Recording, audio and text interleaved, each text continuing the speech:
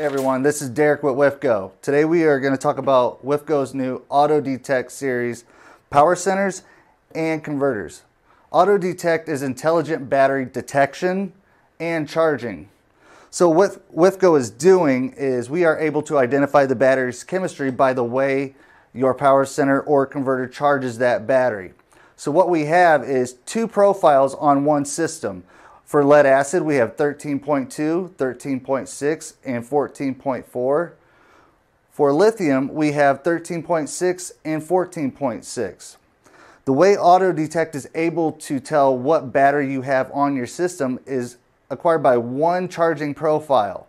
What that means is when you use your battery, drain your battery, when you plug your converter in to charge it up, it is going to be able to recognize the way that battery charges. And if it is lithium, it is going to go to a lithium profile of 13.6, 14.6. If it is a lead acid, it's going to stay in that lead acid profile of either 13.2, 13.6, or 14.4.